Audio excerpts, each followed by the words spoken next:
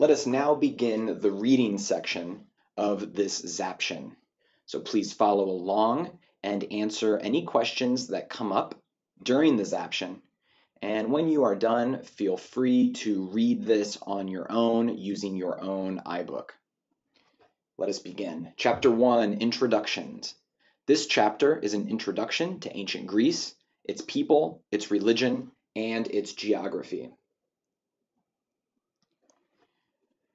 Greece is a country in the southeastern part of Europe.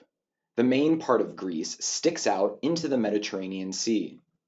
Greece also includes many islands, including the island of Crete. Greek people live on many of the smaller islands in the Aegean Sea. And here is a map of Greece.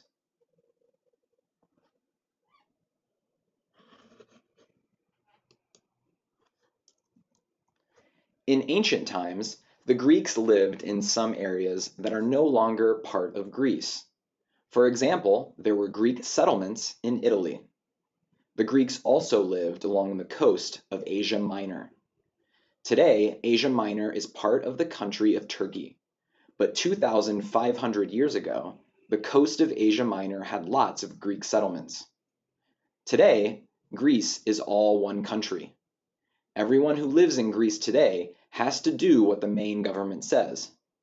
But ancient Greece was different. There were many separate areas that were all in charge of themselves. These areas were called city-states. Ancient Greece, an ancient Greek city-state, was smaller than most cities today. It was really more like a village. But the city-state also included the land that surrounded the village. About 2,500 years ago, there were dozens and dozens of Greek city-states. The two most famous city-states were named Athens and Sparta. Athenians and Spartans lived totally different lives. They had very different ideas about what was important, and sometimes they fought against each other.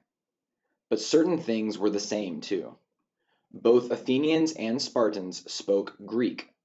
The Greek alphabet uses letters that are different from the English alphabet. Next week, the people of Athens and Sparta also worshipped the same Greek gods. Like the ancient Egyptians, the Greeks believed in many gods. In the next lesson, you will meet the most important Greek gods.